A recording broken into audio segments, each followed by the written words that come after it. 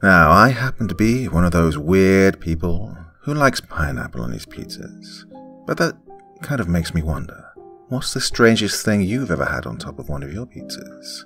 How about absolutely nothing at all? Wouldn't that be strange? Just pizza dough and nothing atop it whatsoever. Well, just such an order is what gets the protagonist in tonight's story into a whole heap of trouble.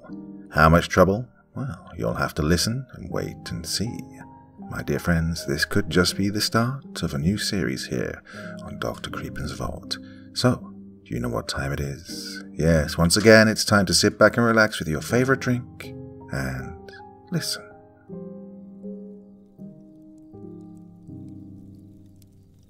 I never, in my lifetime, believed that I would get a second job working in food service. Well, times were tough for my wife and I. My credit was ruined, and our finances were plagued with a medley of last-minute calls and emails to postpone the inevitable, a disconnection of some form. In my mid-40s at the time, I decided to get a second job delivering pizzas for a major local chain. It was a minimum wage job plus any tips that I may acquire on any given night. I had a reliable truck that was practically a second home for me. I can live in this truck, I used to proudly exclaim. It was the mobile tool shed, as I used to call it.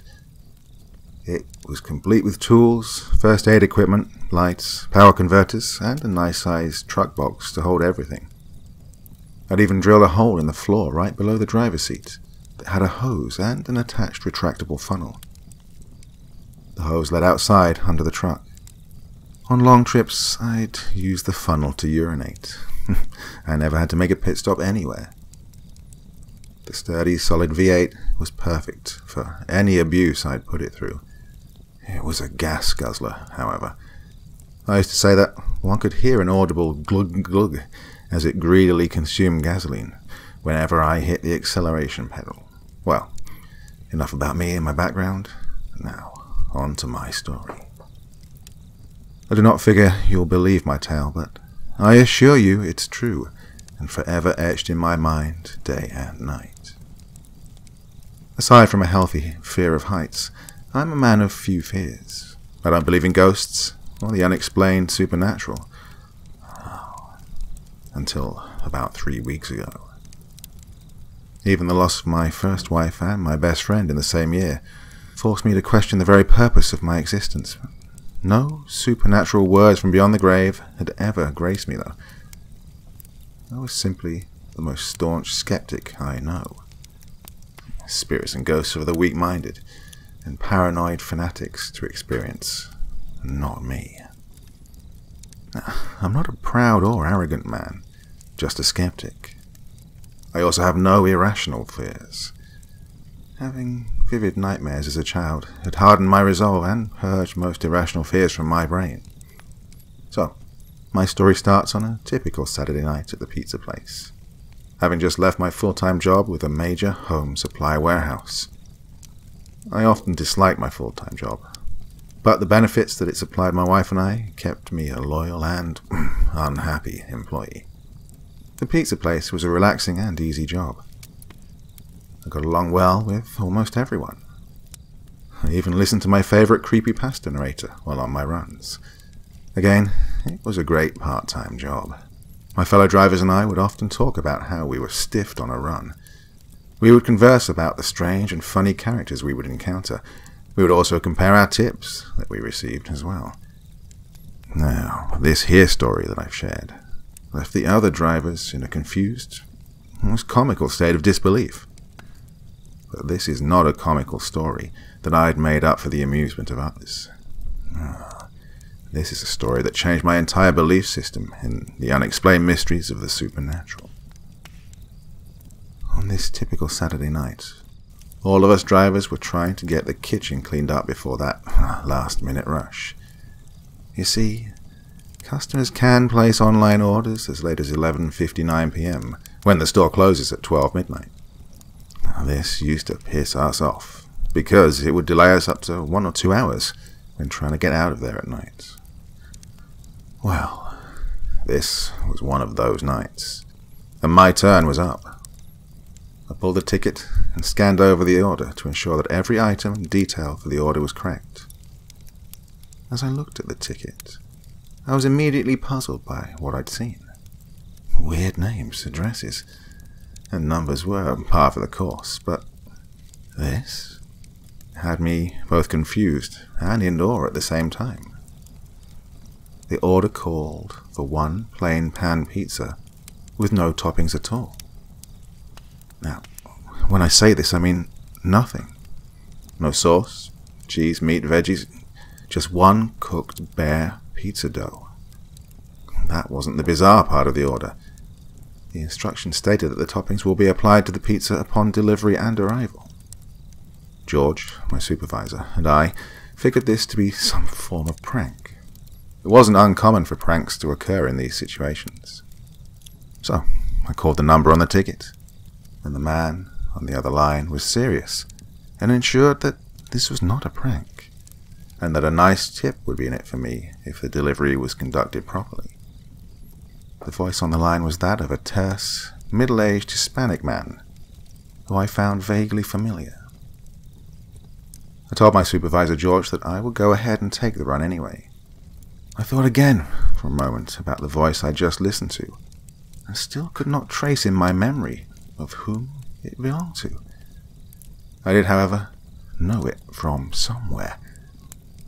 I then proceeded to pack the bare plain pizza up in the red canvas-insulated pizza bag that delivery drivers use to transport food items in. The man on the phone said to go to the drive-through archway at the intersection of Park Street and Anders Road. We deliver pizzas in this area all the time, and I knew there was no archway of any kind out there. Well, or so I thought. At this point, I began to feel a sensation of creeping unease, much like the sensation of swallowing a snow cone whole. I had a bad feeling about this whole thing. I then chided myself for my unease and paranoia. Besides, I told George, I'm very curious about this person, who it is, and what kind of tip's in it for me. Well, good luck, George said apprehensively. Call my cell if you need anything. Will do, I said, as I left for the door, order in hand. Park Street was lined with tall oaks and various dense shrubs and undergrowth. Anders Road was a right turn intersection only, that began at a stop sign. Go through the archway, the voice spoke to me in my thoughts. I was certain there was no archway there at all, because I'd been on this route numerous times and had never noticed an archway of any kind before. I pressed on along Park Street in my truck, playing the voice over and over in my head. Where have I heard that voice? I kept repeating to myself. As I began to approach the intersection that was stated in the instructions, I began to notice something faintly ahead. I rubbed my eyes and shook my head in disbelief at what I was seeing. The faint image of a drive-through gate began to appear. When I say it began to appear, what I really meant is that it was materializing like the tiny flecks of gold as they appear in a treasure hunter's pan while sifting sand in a creek. The closer I drove in the direction of the archway gate, the more of it would materialize. I abruptly stopped the truck, put on my hazard lights, and then looked back to see if anyone was behind me. There was no one at all. I began to drive in reverse while keeping my eyes on the archway straight ahead. As I drove in reverse, the image began to slowly disappear. I gotta see this, I said out loud, as I proceeded forward again. When I reached the arch, it was fully materialized at this point. There was a gate that was slowly swinging open, revealing a dirt pathway that lay ahead. My headlights shone down the dirt road at a security guard directly in front of me. He held out his hand as if motioning me to stop. I did. How's it going tonight? How long... I began, as the guard abruptly cut me off. Driver's license, please, he barked. I knew he was no cop, but I handed him my license. He looked it over and handed it back to me. Hey, what's with the attitude, dude? I retorted. He said nothing in response to my question. "It's the last house on the left. Straight ahead," he instructed. "Oh, thanks. Remember to look up what a sense of humor is," I yelled out the window as I started to drive onward. I was exhausted and in no mood to put up with any shitty attitudes at this point, especially from some stupid security guard.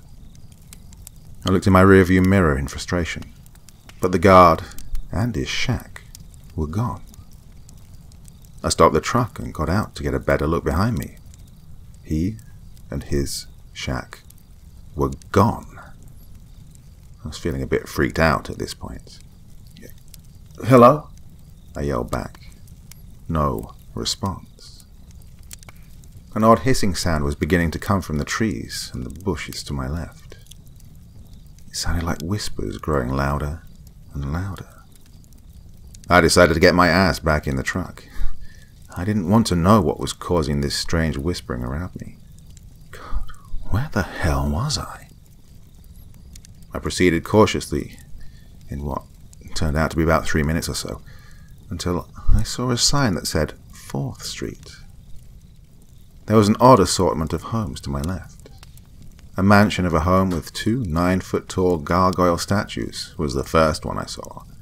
Then a trailer home decorated with animal skulls and obscure tribal decorations at the patio. Then a modest 1-story home painted yellow with a chain-link fence. Then another run-down trailer home, as well as a 2-story home with 2 large pillars at the entrance. Then the house I needed to reach came before me. When I saw the house, goosebumps immediately went down my spine. It flooded me with disbelief and bone-crushing hatred. I felt like I was going to faint. The small 2-bedroom home was just as I remembered it. My late wife's parents, Joe and Anita's home. The voice on the phone was that of my former father-in-law. I hated them for how they treated me and how they disrespected my marriage to their daughter Melissa. Missy is what we called her. Missy passed away 3 months after we wed due to an aggressive, insidious heart condition. She was taken by her parents from the hospital a day before she passed away.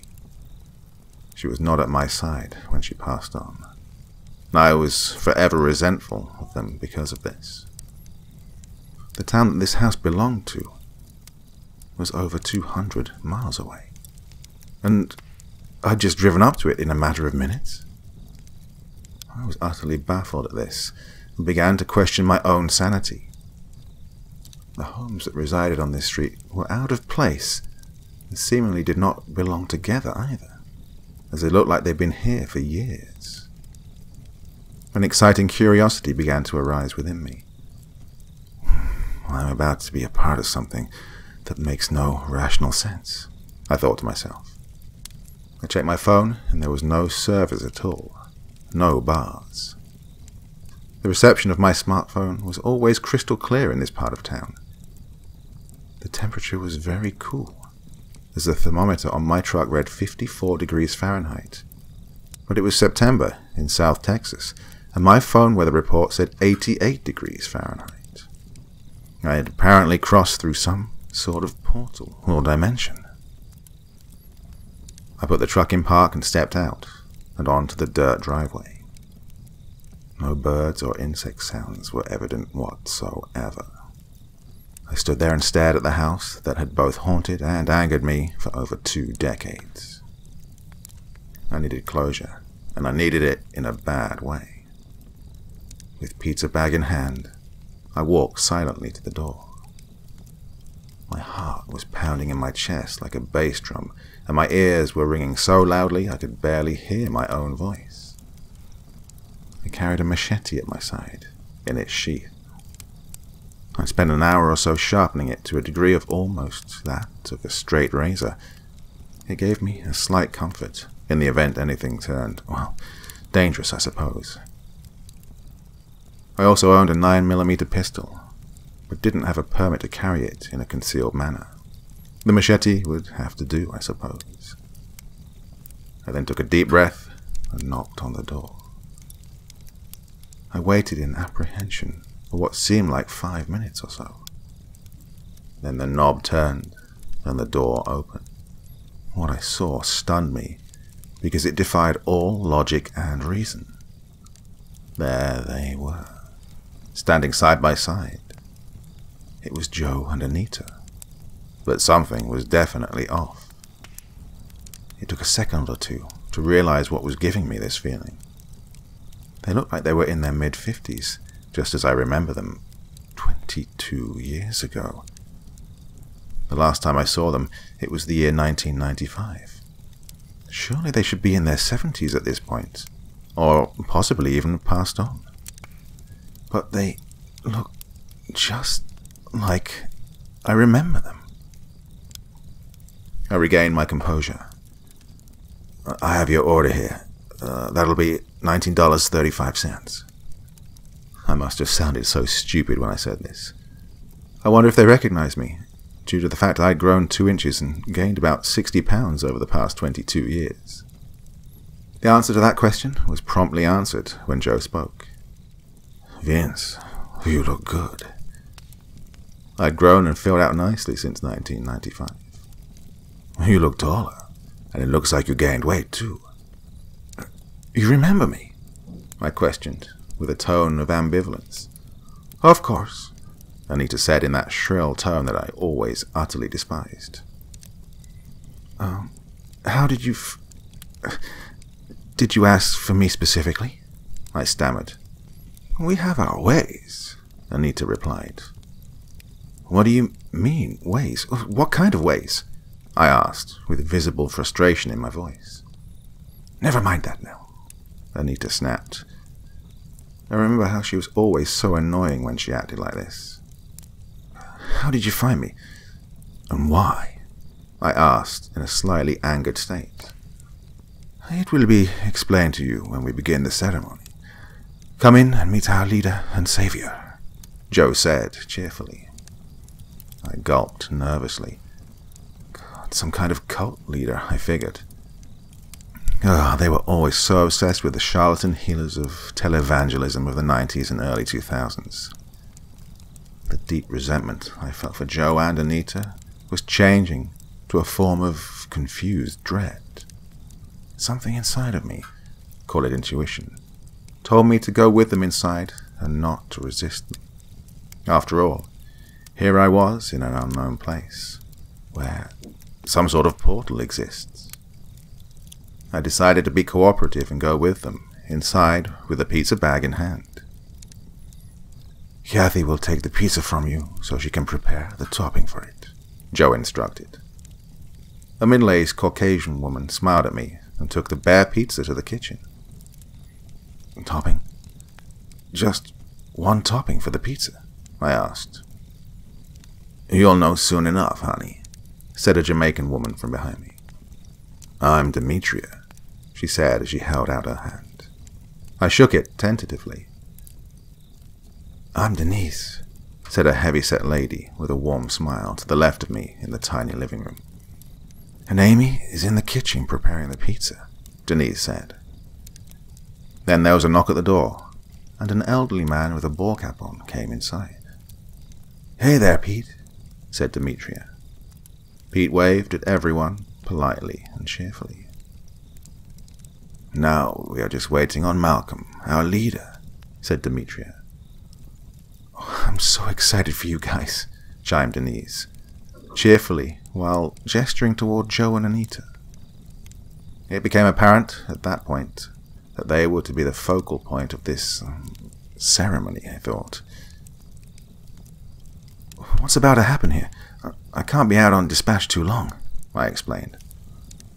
Don't worry, hon, explained Demetria. You see, time stops in this place. I don't see, I said with visible apprehension and frustration. What the hell is going on here? Take it easy. Malcolm will explain everything when he gets here, Pete calmly spoke, visibly trying to keep me at ease. At this point, an aroma of cooking meat began to fill the living room. It resembled the smell of seasoned pork or venison. It was making me surprisingly hungry as well. I looked again at my phone, and it was still frozen. I was beginning to develop a cold sweat, and was fearing for my safety at this point. Everyone seemed nice and neighborly enough, despite the feelings I displayed toward Joe and Anita, who were obviously the focal point of this event. Then, in my peripheral vision, a tall man, adorned in a long, elaborate cape or gown, walked in. When I say tall man, I mean he was about 7 feet tall, like an NBA basketball player. The gown was of a beautiful, silky black design, with some of the most elaborate embroidery I'd ever seen. His hair was long and black, and tied in a ponytail that reached his waist. The man bore a striking resemblance to an enormous version of Gene Simmons from the rock group Kiss. The embroidery on the gown were those of an intricate form of hieroglyphics that I'd never seen before. On his head rested a headband encrusted with what appeared to be rubies, emeralds, and sapphires. "Joe and Anita," his voice boomed over the cacophony of noisy conversations happening all around me. Joe and Anita went over to give the tall man a reverent hug. "Ah, you must be Vince," he said to me, offering an outstretched hand that was the size of a tennis racket. Yeah, that's me," I said nervously, and shook his hand.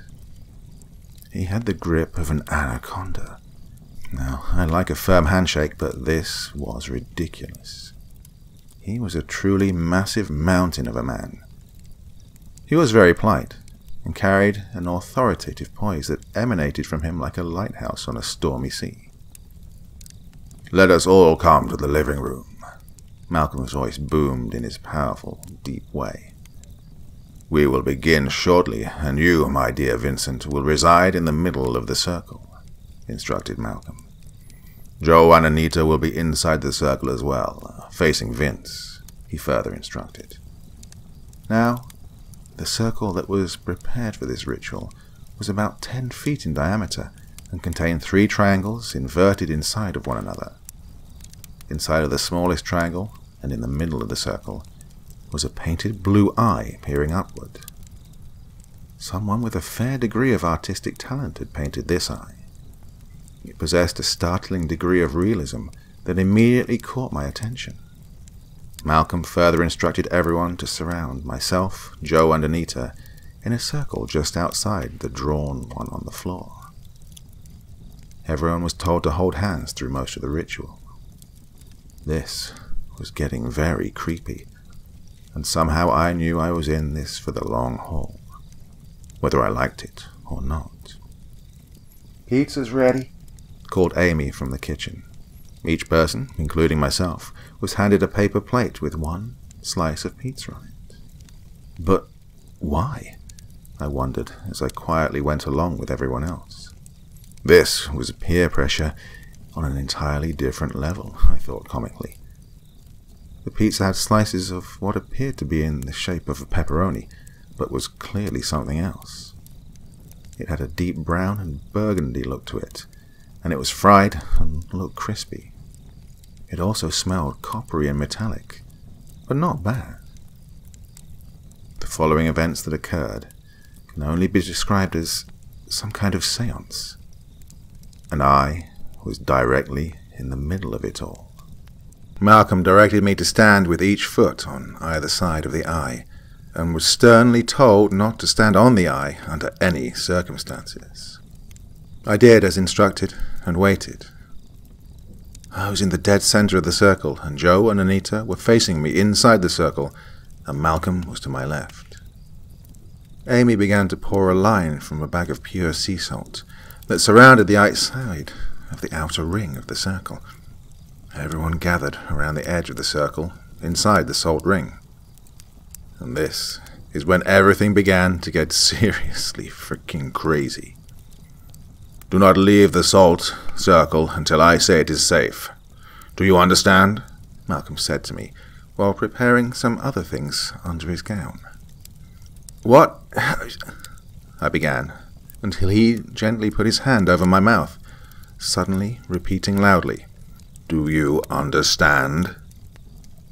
As he repeated, staring directly into my eyes with his dark and almost black soul-numbering eyes, I said, "Fine. Yes, fine, gotcha." I figured I was just going to keep my mouth shut from now on, wait to see what played out. A part of me was excited to be, well, part of something that was out of my realm of rational explanation. I might as well make the best of this.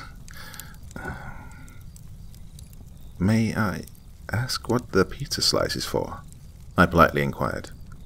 "And what do I personally have to do with this?" "You'll know soon enough," Demetria replied, as everyone was seeming to avoid eye contact with me. "Just follow any instructions Malcolm gives you, okay?" Pete said. I said nothing, and just waited in nervous anticipation again. Malcolm began to chant loudly with his eyes closed. He was chanting in some unknown language that resembled Latin mixed with some African tribal speak, or at least that's the best way I could describe it. Everyone's eyes were closed, except for mine, as something began to sound like that whispering I'd heard earlier while I was driving up here. The sensation of what I can best describe as an electric anxiety began to thrum in my feet, and then rose slowly up to my head. The feeling was like getting that unexpected high that you get from laughing gas at a dentist's office, but more electric in feel. It was definitely energy, though. I heard a moist sound that sounded like someone with their hands inside a bowl of ground meat, directly below me. The eye was looking around and searching the room, then finally resting its gaze on me and looking down at it. "Whoa, no wonder he said don't step on the eye," I said aloud for some reason, but no one appeared to hear me. Malcolm continued with his chanting as the room outside the salt ring began to fade into darkness. It appeared like we were in a cylinder of light, surrounded by complete dark. Forms and figures began to appear around the circle that surrounded us. Nightmarish beings, creatures, I don't know what the hell they were, but they began to appear all around us. We were all being watched by these beings of all shapes and sizes, like we were in some sort of fishbowl. I saw something that resembled an eagle with a snake-like head and reptilian cat's eyes flying around in and out of the light. Bipedal figures with a gaping hole for a mouth and no other discernible features were walking and touching the circle. They were a pale beige color, with red vein-like streaks coming from their gaping maws. A trunk of some unknown form rose from the sand outside the circle. It was roughly the size of a giant California redwood tree. It had a large, multi-jointed mouth, with ridges of shark-like teeth about 3 feet long. It looked like a demonic sea lamprey.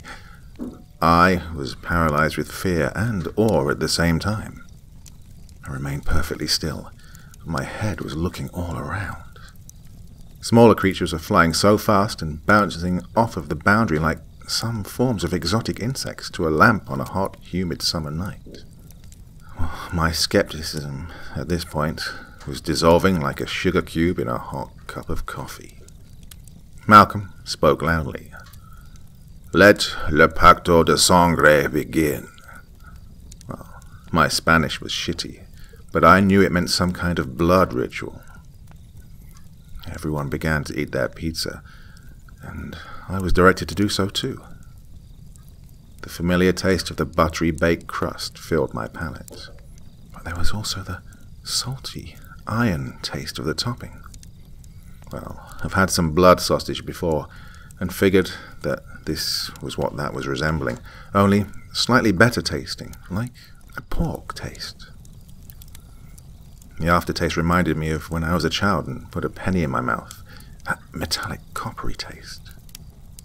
Malcolm procured a shallow saucer-shaped bowl, pruning shears, some olive oil with some of those same hieroglyphs on the bottle, and a book of matches. He had a second pouch with 7 syringes of some form of medication. Before I could ask what everything was for, I felt a pinch as a needle entered my jugular. I felt a rush of narcotic fluid in my system. Demerol, possibly, maybe morphine. I was guided to sit down on the floor and saw everyone else do the same. Malcolm, in one skilled, decisive motion, grasped my left hand and then cut my pinky finger off with the shears, causing a slow spout of blood, like a slow, defective drinking fountain flowing into the bowl with the severed finger. He touched the stump with an ornate amulet, and the wound was cauterized. The pain was dull and sudden, but distant and dreamlike. I was in shock and disbelief as I watched Malcolm repeat the process with each person in the room. Blood spurts, cries of pain, and laughter began to fill the room. The blood splatter covered many of the faces in the room, as they were all drugged and sedated, but awake. Malcolm poured the sacred oil into the bowl of fingers and blood, lit a match and tossed it into the bowl. The flames lit immediately, and lasted for about 3 seconds, and then the bowl was empty. El Pacto de Sangre is now complete, and the sacrifice has been granted, Malcolm shouted. At this point the eye began to emit a green mist. We welcome the beloved departed to come before us, he chanted. Slightly above the mist, a ghostly figure began to form right in front of my face. My jaw dropped, and I said something like, no way, in my dazed state. It was Missy, my late wife. She looked like she was when she was in her best condition. Hey, you, her apparition said. She always said that to me. I began to feel tears fall from my eyes as I said, Missy? She leaned forward and spoke into my ear and said that I was about to be sacrificed and killed, but I could escape as soon as the boundary began to disappear and the outside room started to reappear. And then she was gone in the blink of an eye.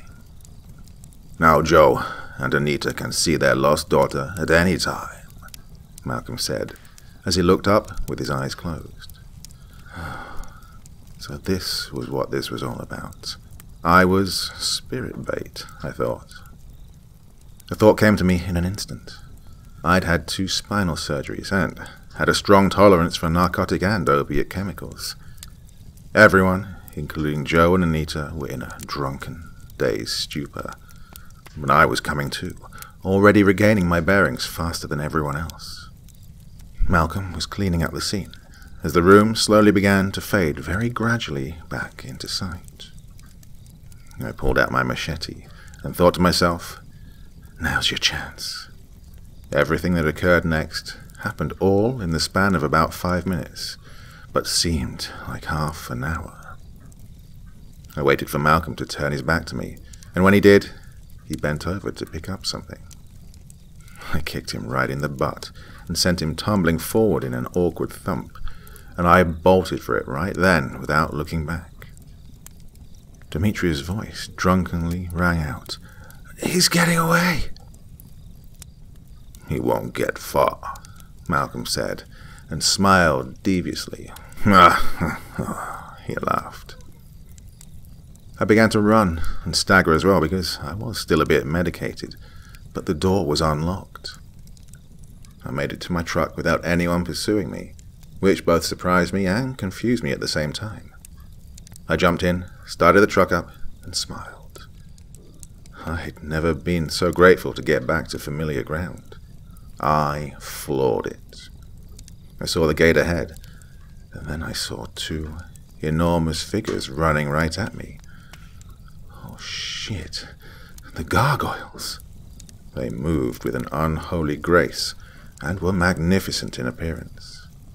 Giant humanoid figures with 3-toed, clawed feet, and hands the size of basketball hoops. Their heads looked like the heads of a bat, with toweringly tall ears and enormous glowing red eyes and 12-inch tusks jutting from their lower jaw. They were identical in appearance as well. They were side by side, about 20 feet apart in the clearing before the gate arch.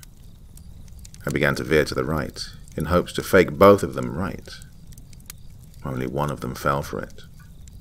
I passed one of them, and the other one I struck head-on doing about 30 miles an hour. It fell slightly to my left as it grabbed and tore off my rear view side mirror and burst the driver's side window. Minute shards of glass sprayed shrapnel, and I left a dozen or so small shallow cuts to my left cheek. I could feel the rivulets of blood on my cheek from the impact. My truck began to slow and skid to the right, but was still going somewhat forward. I knew that if I was stopped, I was dead meat, and Joe and Anita would get their sacrifice. I was not about to give them the satisfaction. A giant clawed hand groped and tore my shoulder, ripping it from the steering wheel. I was able to get it back on the wheel, however. It had sprayed my blood all over the windshield inside in a cascade of red dots. I could feel the burning flesh wound bleed steadily, but not too alarmingly, thankfully. I could take pain pretty well, better than the average Joe. I then grabbed the machete, and with all the adrenaline-fueled strength my right hand could summon up, swung it at a 45-degree angle at the gargoyle's upper wrist. It dug in about 2 inches. I heard a muffled roar at that point, and felt the gargoyle release its grip. The truck regained straight motion again, when I felt an immediate decrease in speed, and my tires began to spin. I was now dragging 2 gargoyles, and was down to about 8 miles an hour. I slammed the truck into reverse and floored it again, feeling the impact of one of the creatures as I saw it fall back. Again, I put it in drive and hit the gas, and was now moving unhindered, and shot through the archway with a roar. I stopped to look back, and I somehow knew that I was safe at that point. One of the hands of one of the creatures breached the arch, and I saw it literally burn and disappear in a cloud of smoke. It roared and retracted immediately. After that, I never looked back. The restaurant was a mere 5 minutes away from where I was. I arrived at my usual spot and looked down at my hand, surprised to see that my pinky finger was still there, my shirt and shoulder intact. I walked back into the restaurant and looked at my phone to notice that from when I'd left with the pizza until now, only 11 minutes had passed. "Time stops here," I remember someone saying. I laughed out loud when I realized this, and George came over to me and said, "How'd it go? Get a good tip?" I was laughing and shaking my head and said, "Oh, long story, dude." "Long story? You got back pretty quick. How long can it be?" He laughed, and I said, "Well, let's just say I was in some form of time capsule," I explained. George asked again, "So, what happened?" I asked him if he was a superstitious man, and he said, "Yes, I am." About 4 days went by, and I'd shared my tale to a few of the drivers with comical disbelief as a response. Well, since then I've done countless hours of research about what happened to me and what kind of rituals these were. The pizza I ate was the ground-up, prepared, preserved remains of Missy's heart. The man that performed the bizarre cannibalistic ritual, Malcolm, was just an alias. His real name was Dr. Arturo Ramirez, a professor of forensic anthropology at a prestigious university. He was suspended and then released due to unorthodox practices of ancient blood sacrifices and rituals. He had a compound and a following of around 85 people, including those of my late wife's parents, Joe and Anita. As for how I was found and how the portal was created, those are still mysteries to me. I realize that hate is a strong concept that has influences beyond human comprehension, and I was almost the victim of this hatred on a level never thought possible before. I try to tell others that evil does exist, as well as spirits and supernatural realms that cannot be understood or properly explained. At around the 4-day mark, I received a package in the mail at my apartment. It was a small box, about the size of a child's shoebox. It was wrapped in plain brown paper with no return address. Inside was 5 bundles of crisp $100 bills in quantities of 10 per bundle, and a plain white note that said, "Your tip," and the faint scent of my late wife's favorite perfume, called Calyx, rising to greet me. I smiled. "Thank you," I said out loud. I never did speak about this to anyone again, that is, until today. Now it's off my chest, and it's time to move on. After all, I have more pizzas to deliver, and this means, well, more bizarre and fascinating tales to come.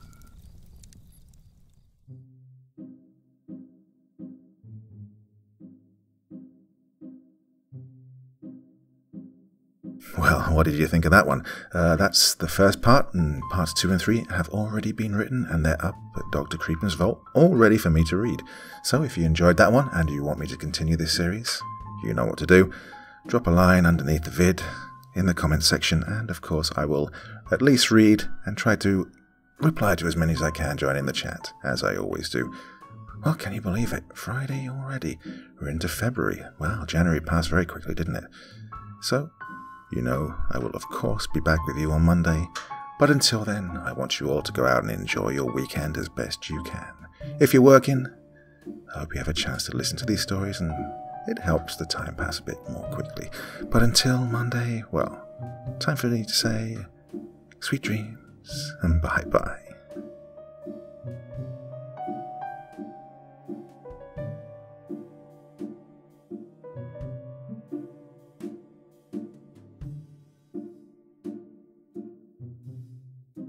Thank you so much for choosing to spend your time listening to me. Now, if you enjoyed the Dr. Creepen experience, then come find me on Facebook. Come chat with me on Twitter. Listen to the background music and download it if you like on SoundCloud. Drop by the store, pick up a t-shirt. And, importantly, if you've got a story you'd like me to read, send it to Dr. Creepen's Vault, the subreddit I set up so that I could read your stories. Now, looking forward to seeing you all again real soon, so come check me out, okay?